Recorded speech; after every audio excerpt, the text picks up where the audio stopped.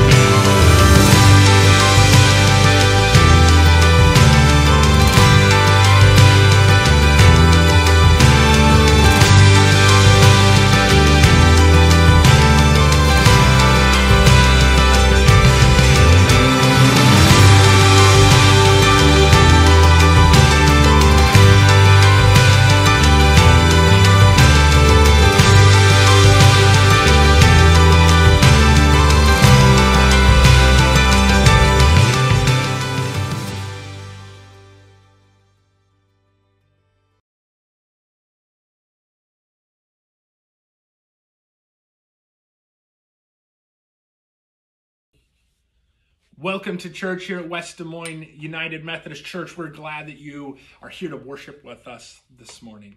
This is All Saints Day Sunday, a time when we remember our loved ones who've gone before us.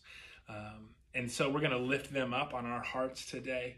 And so I hope that you found yourself in a place where you can worship comfortably this morning, right? Maybe you're able to kick off your shoes, to grab a mug of coffee, and just focus your heart and your mind on God this morning. That's why we're here, to see what God would have for us this day so that we can go out and be disciples in this world. Let us pray. Holy God, we give you thanks. We give you thanks for your love. We give you thanks for all the goodness in our life.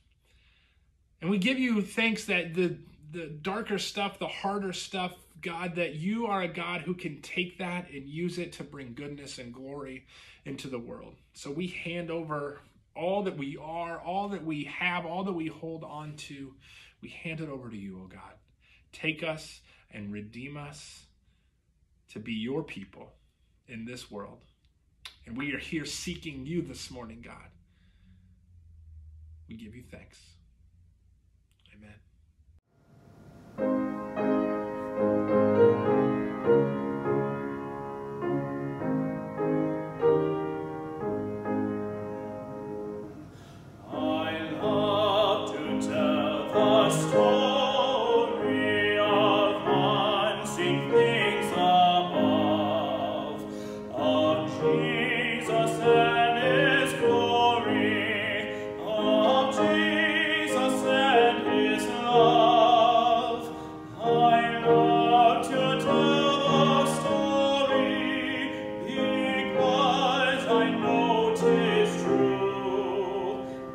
Satisfies my longings as long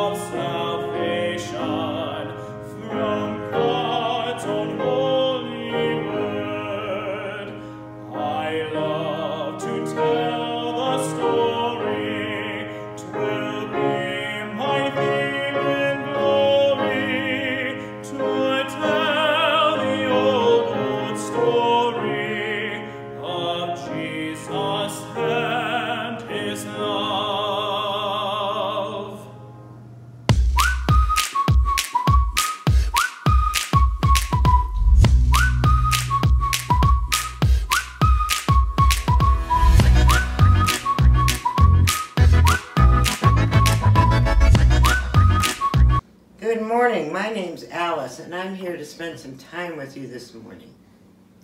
Today's a special Sunday in our church.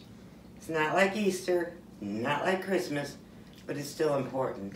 It's called All Saints' Day. Does anyone know what a saint is? If you guys were all here, we could discuss it, but since you're not, I'll just throw out some answers. A saint is someone that's gone before us that has done good things for God. And by doing good things for God, they did good things maybe for you. Saints aren't superheroes. They don't wear a cape. They're just ordinary people like you and I. And the way we can show God's love to others like they did is maybe your mom needs help making a cake. Maybe your sister wants to play with your ball and whoops, you'll share it. Maybe your brother wants a piece of your gum and you'll give him a piece. Or maybe your grandma or grandpa just want you to hug them and love them, so you'll give them their love. Those are all ways, and there's many more ways you can show God's love. If you want to, you can type in some of the ways on the comment line, and then we'll read those. All right, let's say a prayer together. Dear God, thank you for the saints that have gone before us. Help us to be like those saints and do good things for others. Amen.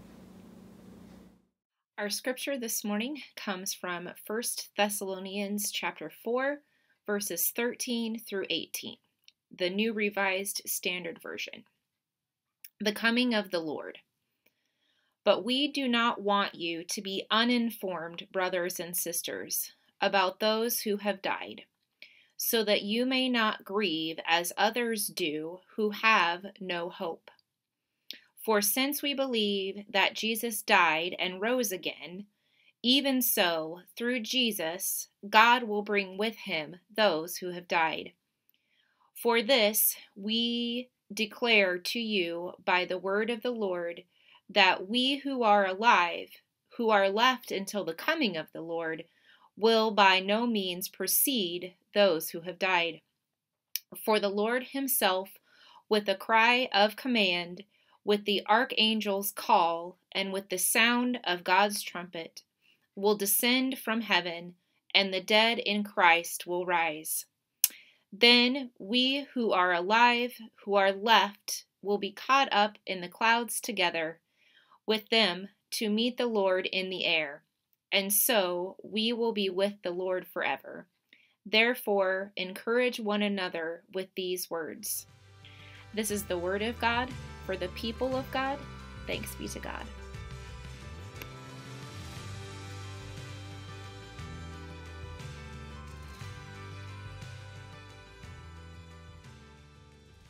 Well, we have fallen back this day, right? This is daylight savings time. So the good news is that you're likely not to show up to church at the wrong time on this Sunday. And since that this is recorded, you'll be able to watch this at any point in your day. So enjoy that daylight savings time for this morning. And so we experience this falling back together. Right? We get this extra hour of sleep. We get to enjoy that a little bit. Well, that is, if you don't have children, young children who aren't accustomed to waking up at different times twice a year, right? Or unless it is you've got dogs who like to pounce at you at 4:30 in the morning to make sure that they can go outside to the bathroom. And so now that's 3:30 that they're pouncing on you, right? And maybe you're just someone who has this internal clock that doesn't match whatever the digital time may actually be. So maybe you're just up extra early this morning. So we're glad that you're here with us, regardless of what it is. And we have this weird tension of joy and not, because perhaps you got an extra hour of sleep this day. But on the other hand, these dark mornings are here for a while, right? These days aren't getting any brighter. Daylight hours continue to shorten, and it might feel kind of gloomy with not as much sunlight. You know, maybe you get the kids off to school, or you get up yourself and you go to work, and if you don't have a window at your office where you can see outside into the world, maybe by the time you get home or you're leaving for the day, the sun has already gone down. It can feel a little bit gloomy at times. The good news is that Christmas lights are coming, right? Christmas lights are coming. This is November 1st, and in the Vaughn household, this is the day the Christmas tree goes up, right? This is that day. And I know some of you, like, you have different rules in your house. You might have to wait until the day after Thanksgiving, which is not a bad tradition. You may wait until the first Sunday of Advent. You may wait till December 1. But today, Christmas trees and Christmas lights are going up at the Vaughn household, and we're pretty excited. You know, and as a pastor, maybe theologically, I should like wait and, you know, experience Advent. I totally get those things, but I just have so much joy for the season, and I am excited. Plus, there's this like other temptation in the world to turn them on. Like, the world is tough right now. At minimum, the world is a little different for us. And so why not turn on something that brings you joy? Why not dive in now to some of the goodness that surrounds you? Because some of the other things that are hard at this time is the cold, right? It can be hard, although I'm somebody who loves cold. I prefer it to be hoodie season all year long. But the cold can be hard on our joints and on our bones. It can be hard on our mental state. Right? This time of year, as we begin to work towards the holiday, often there's some memories that aren't so great, right? We remember actually the loved ones we had who aren't with us this day, this year, these holidays. And so we have to like navigate all of that work together. And at the same time, we're even wondering, will we have normal holidays? What will this season look like that's usually about kind of slowing down and getting into a rhythm of being home more and being with your loved ones? Like, what will all of this look like for us this year? We don't know what to do when transitions are tough. And so we're talking about that this morning, and we're going to take these things to God. Will you pray with me? Holy God, we give you thanks. We give you thanks for the goodness and the love in our lives. We give you thanks that even though times are difficult, even though there are difficult, hard, chaotic things in our world, you're a God who wants to take those things and still make good come from them. So we ask that you take all of these things, the good and the hard, and redeem them for your love, for your glory.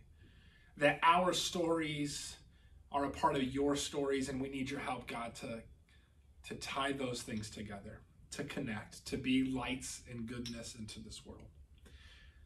And we pray that all of our minds, our meditations together, that they might be holy and pleasing to you, that today, this day, oh God. Amen. Amen. So we have these transitions, okay? We have these transitions between seasons that are happening, right? Which means there's a transition between climate that's happening, holidays that are coming. And sometimes these transitions leave us in the dark wondering what's next. And we're not the only ones, right? In this scripture reading from today, the Thessalonian text, Paul offers words of comfort and power to a community. The Thessalonian community that is also have found itself in changing circumstances. They found themselves in dark, sad times, and they're wondering themselves, what is next? What is next? And it's a question really throughout all of 2020 we've been wondering, like, okay, what's next? And we say that with a lot of skepticism, like murder hornets, right? Derecho, squall, what's next? What do you have to throw at us next, world? And we assume that it's not good. And so many folks have just written 2020 off altogether, praying that whatever is next in 2021 might just be good, right? That maybe there's something out there that will save us. And so even today, we find ourselves, right, we're heels on the election here, finding ourselves maybe pouring into other things looking for hope. That, if our candidate wins, then maybe there is goodness and hope. Although we really know that there's a false hope in that, right? And voting is good, and get out and vote for who's going to make the biggest difference in the world that you want to see it as. But let's not have our hopes in things that are temporary, that things that really can't provide what we're looking for. And yet, at the same time, let us not lose hope altogether. Let's say your candidate doesn't win. Let's do not lose hope altogether.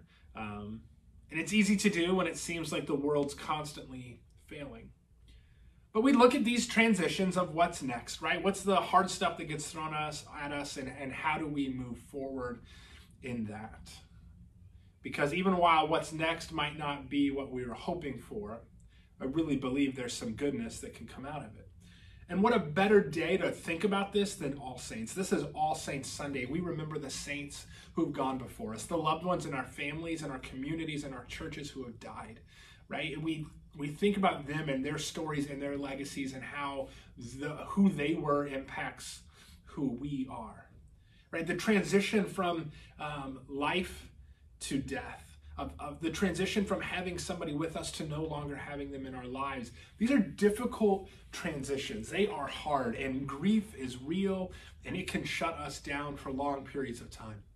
But also, if we're able to navigate this tension of grieving and looking for the goodness, I believe we can kind of navigate this journey of transition together in an easier way.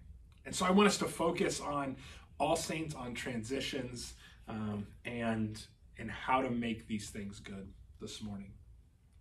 So in the scripture reading, Paul, he's proclaiming Jesus' resurrection. He's talking about Jesus' promise of eternal life.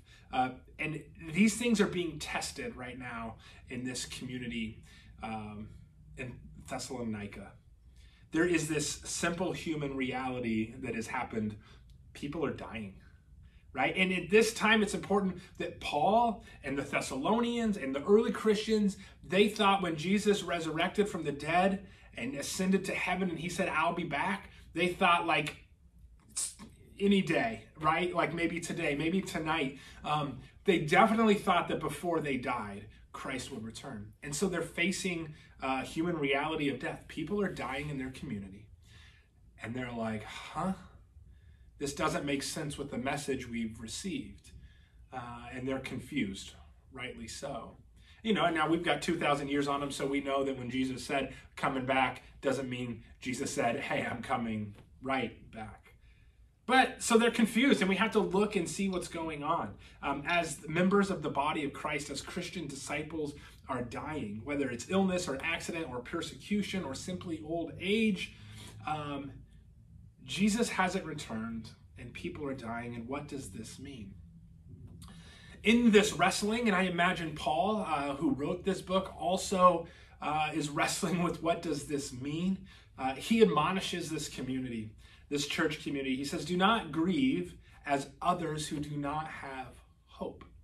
Do not grieve as others who do not have hope. And their hope is confusing right now. It's being tested. But Paul says there's still reason to hope. And this gets us into eschatology, the study of the end times, of the end of the world. What happens after you die? And as a pastor who's been studying scripture, it's not as clear as we like to think it is, right? This eternal life that Jesus talks about really talks about a life that begins now, that continues on forever. So it's not just about what happens after you die, but what is happening now as well. We hear a lot in scripture about new creation, about God making all things new, about us being born again and becoming new creations ourselves. There's this weird tension of all of this together, of what is the now and what is to come. In the centuries since Paul's writing, the church has been obsessed with how and when of this moment of the end time, right? Of when Christ returns. Does that mean it's the end of time as we know it? The church has just been obsessed with this concept. And so this thing called the rapture has emerged. And it comes from these scripture readings today. And this understanding of the rapture, this like popular Christian culture almost understanding of the rapture, is that Christ will come down and the people will leave the earth, and those who don't know Christ will be left behind. That's really not what's happening in this scripture, but that's what has become of this scripture. See, Paul was much more concerned with the who, and that who for Paul was ever expanding, extending, enduring body of Christ on earth, which was never separated from those who have gone on before. And so what we see in this scripture is a difference between the people who have died and the people who are alive. And they're wanting to know, okay, if you have died before Christ has returned, what is your fate? And Paul says that we will be caught up together. And this idea of being caught up is very interesting, because this idea of caught up at one point in the world meant, and early in their time, meant that you would grieve so hard for someone that they were caught up and like not able to go on to what was next, right? Their soul was stuck in limbo because those who were left were holding on so tightly and not able to let them go. And like we get that as people who grieve for people we love and we've lost. We get not being able to let folks go. And instead of the dead being the ones who are caught up, Paul says we are the ones who are being caught up. We're the ones who aren't being let go of.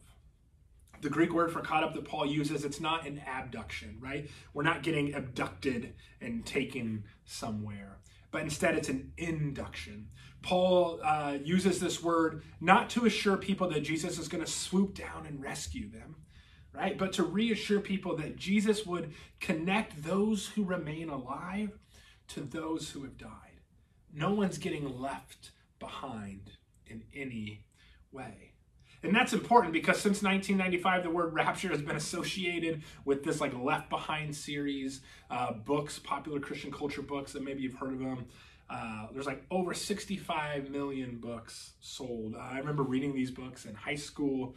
And the books sold, this idea of rapture sold because when people who are faced with an unknown and perilous, potentially perilous future, we read these texts to vindicate that God will spare us, that if we will be spared. And as United Methodists, this is not a theological stance that we fall into, right? We don't believe in a rapture that leaves people behind. We're about living in love toward God and toward neighbor.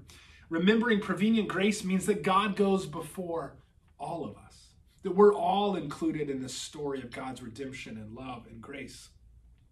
And this biblical understanding of rapture, it's not something that takes us out of the world, right? Jesus instead and Paul talk about something that takes us into the world, right? With new excitement and hope.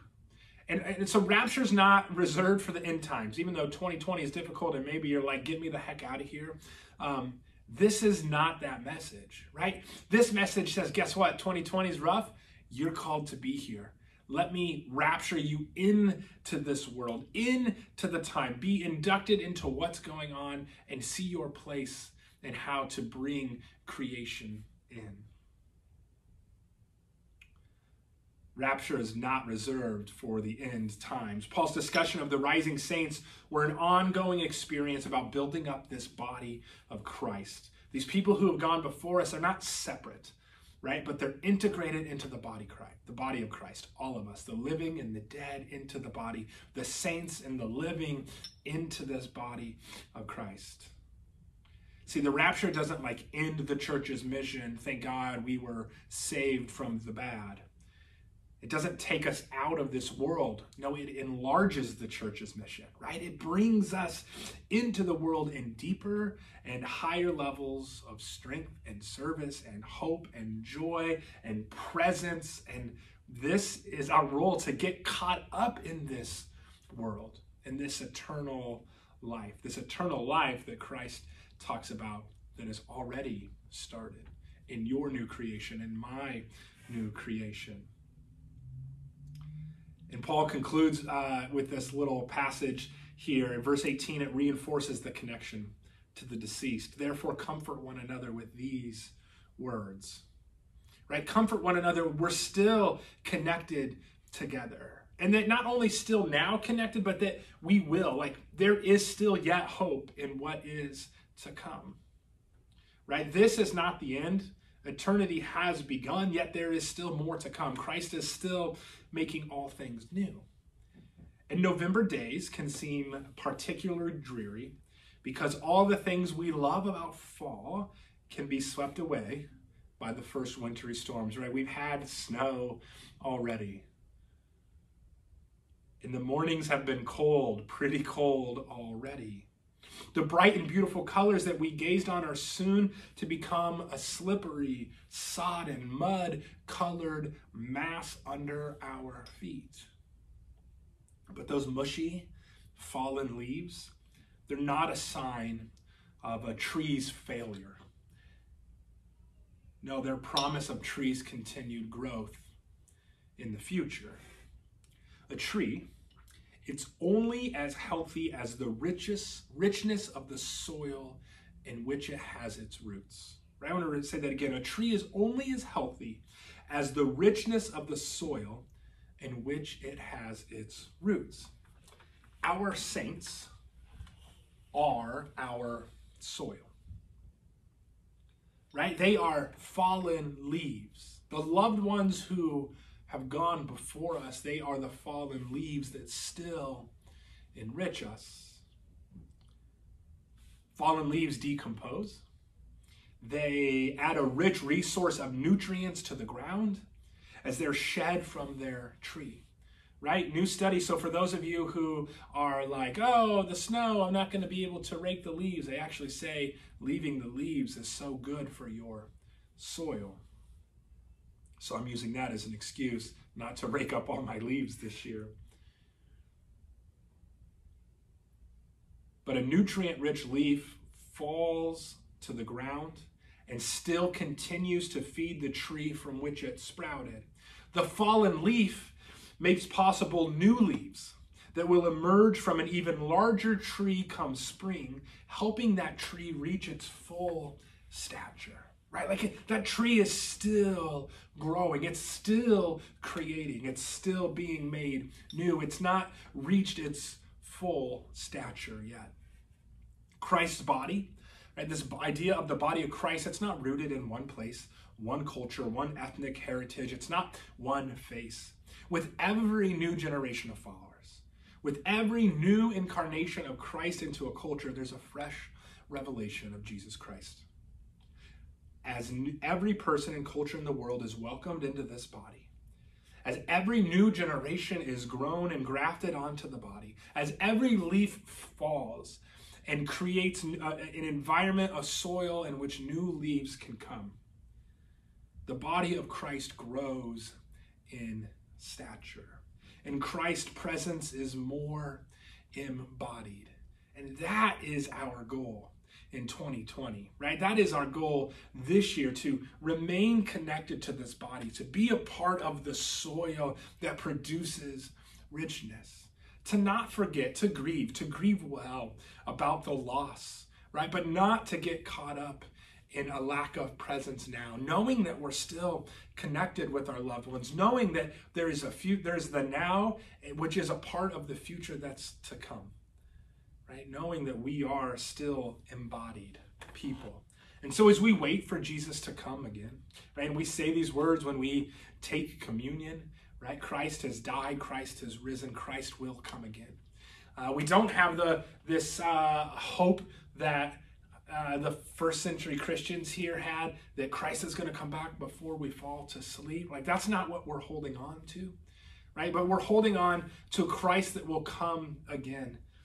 And as we wait, and as we fully encounter this, we let Jesus rapture us for the world, right? Not out of the world, but for the world.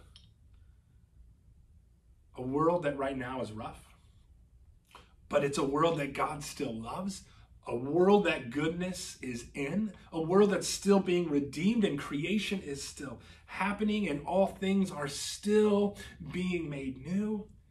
And it's an eternal life that begins now. So may you be embodied this week. May you know that Christ has started something new in you and is continuing that new work, not calling you out of this world, but into this world to be you. Amen.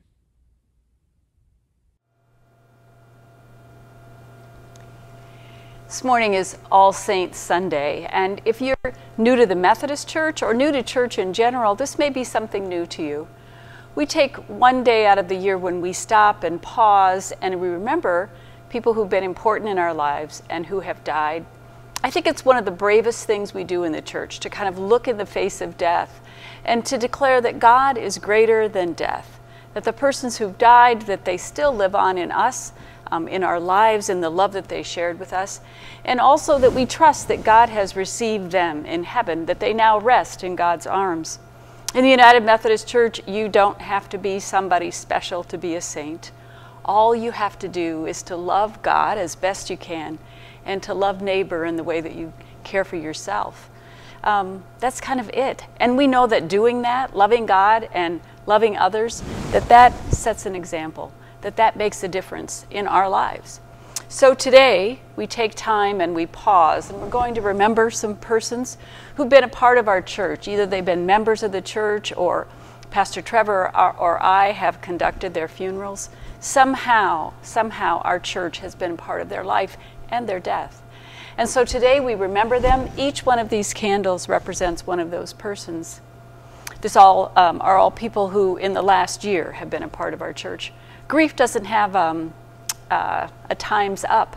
Grief goes on. And so there'll be a time in the prayer that I offered today when you could think of those people who've made a difference in your life.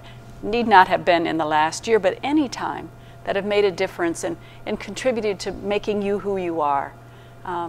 People who have shared the love of God with you. So will you join me in this time of prayer? We give you thanks, O God, for all the saints who ever worshiped you, whether in gardens or cathedrals, wooden churches or cement meeting houses. We give you thanks, O God, for hands lifted in praise, manicured hands or hands stained with grease or oil, strong hands and hands gnarled with age, holy hands. We thank you, God, for hard-working saints, whether hard-hatted or aproned, blue-collared or three-piece suited. They left their mark for you, for us, for our children to come. Thank you for the sacrifices made by those who have gone before us. Bless the memories of your saints. May we learn how to walk wisely from their examples of faith, dedication, worship, and love. We place them before you, name by name, knowing that these names are holy. These are the persons who have been part of this church and who have died in the last year.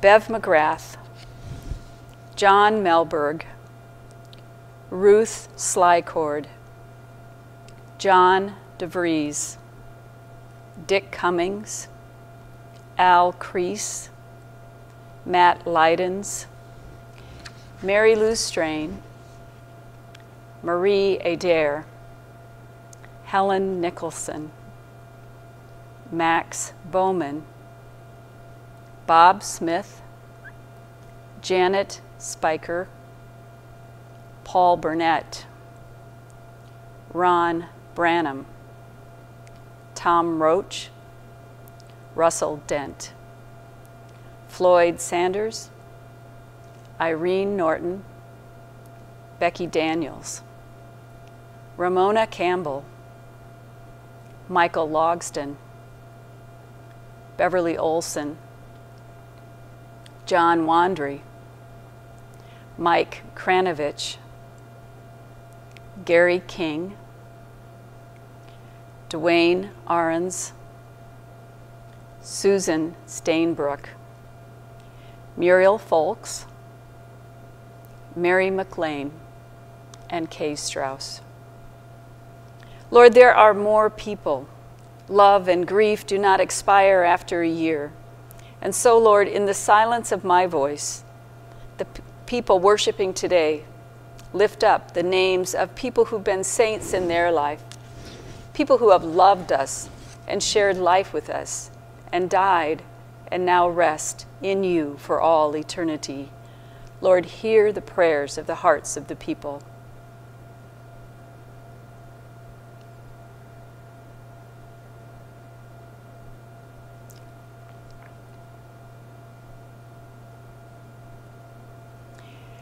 Faithful Redeemer, you are the beginning and ending of all things.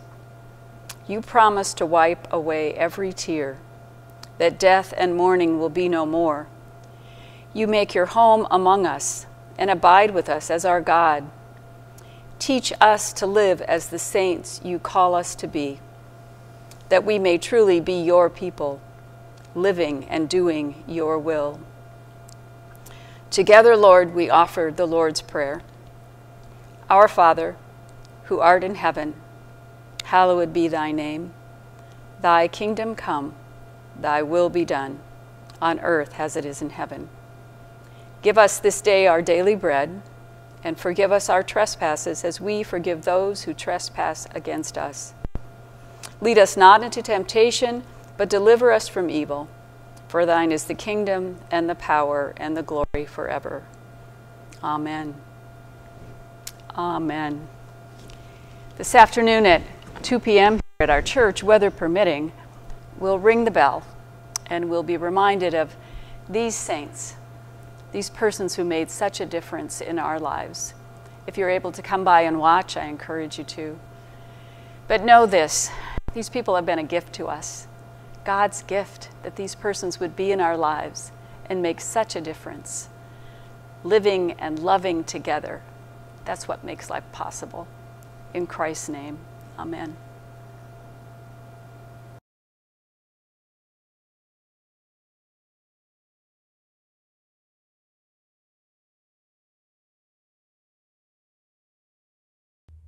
Christ our Lord invites to his table all those who love him, all those who seek after him, those who earnestly repent of our sin the way we fall short, those who seek to live in peace with one another.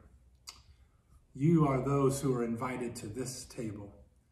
And this table of Holy Communion, it doesn't belong to the United Methodist Church. It doesn't belong to West Des Moines United Methodist Church. This is God's table. All are invited to God's table. Therefore, let us confess the ways we fall short before God and one another. And so I'm going to put on the screen words that I invite you to say along with me. Merciful God, we confess that we have not loved you with our whole heart. We have failed to be an obedient church. We have not done your will. We have broken your law. We have rebelled against your love. We have not loved our neighbors, and we have not heard the cry of the needy. Forgive us, we pray, and free us for joyful obedience through Jesus Christ our Lord. Amen. Amen. Well, hear the good news. While we were yet sinners, while even when we still fell short, Christ came. Christ lived for us. Christ died for us. This proves God's love toward us. In the name of Jesus Christ, you are forgiven. Glory to God. Amen. Well, the Lord be with you. Lift up your hearts. Let us give thanks to the Lord our God, because because it is right and good and a joyful thing always and everywhere to give thanks to you, God Almighty, creator of heaven and earth. And so with your people on earth and with all of our saints in heaven, we praise your holy name and join in their unending hymn. Holy, holy, holy Lord, God of power and might. Heaven and earth are full of your glory. Hosanna in the highest. Blessed is he who comes in the name of the Lord. Hosanna in the highest. And holy are you, and blessed is your Son, Jesus Christ. By the baptism of his suffering, death, and resurrection, you gave birth to your church. To us, you delivered us from slavery to sin and death, and you made with us a new covenant by water and the Spirit. And so we remember on the night in which he gave himself up for us, Jesus took the bread. He gave thanks to God, broke the bread, gave it to his disciples, and said, "Take, eat from this. This is my body broken for you. Do this in remembrance of me." And when the supper was over, he took the cup. He gave thanks to God,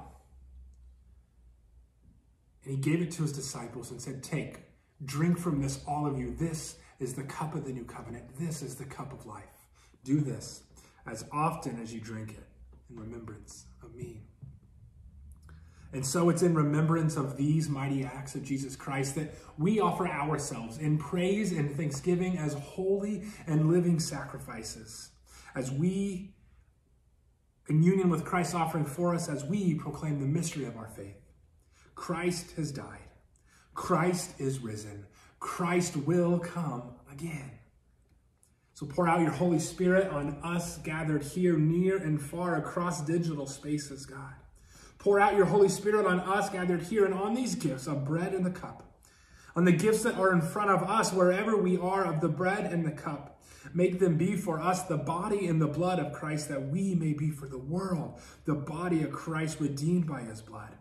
By your Spirit, make us one with Christ, one with each other, and one in ministry to all the world, until Christ comes in final victory and we feast at God's heavenly banquet. Through your Son, Jesus Christ, with the Holy Spirit in your holy church, all honor and glory is yours now, Almighty God, now and forever. Amen. Amen. Well, we have prepared our hearts. We have given thanks to God for this meal. We have recalled the story in which we play part. And now I invite you, whether you are alone or with others, to take the bread, rip off a piece, and know that this is the body of Christ broken for you.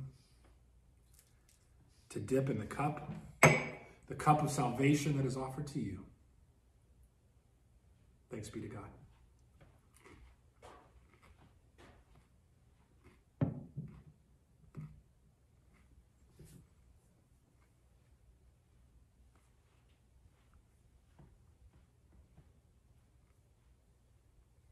May you go forth in peace.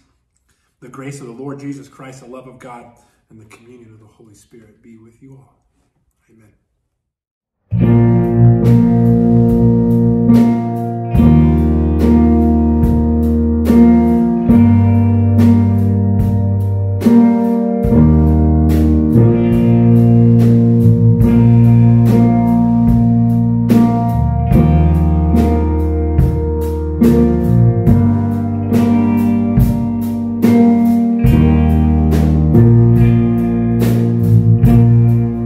In the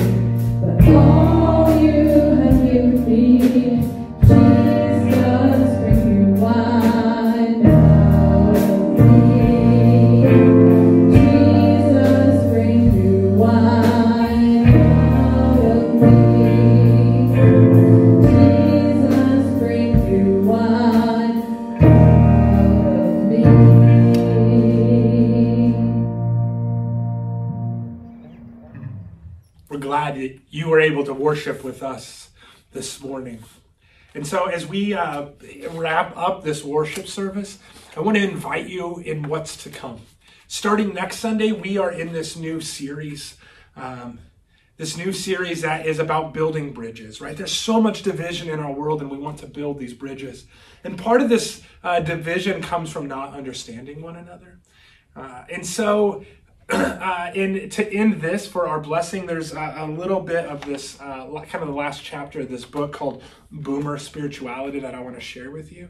I think we need to understand each other better, right? I'm a millennial, but like barely on that age of millennial. And there is a lot of like weird tension between the boomer generation and the millennial generation, but we're all in this together. And we need to see each other and value each other and not talk about the ways in which the other people aren't good, right? But to dive into what is good. And so this is a wonderful way to end even this All Saints Sunday. It says it's not enough to just wander through life on a yellow brick road that leads us nowhere. Instead, each of us must be challenged to look anew at life and ask, what is my legacy? Each of us must be challenged to willingly inquire, God, what are you calling me to be? And so I thank you to the generations who've come before us, those who have been a part of my history, their legacies who have played into my world. I thank you. I thank you for what you've done, that I might be this leaf that can be eventually a legacy in a soil for new leaves to rise. We all have our part to play in creating this new creation. So to whatever part you've played, thank you. Receive this blessing. May God, Creator, Sustainer, and Redeemer be with you now this day and forevermore.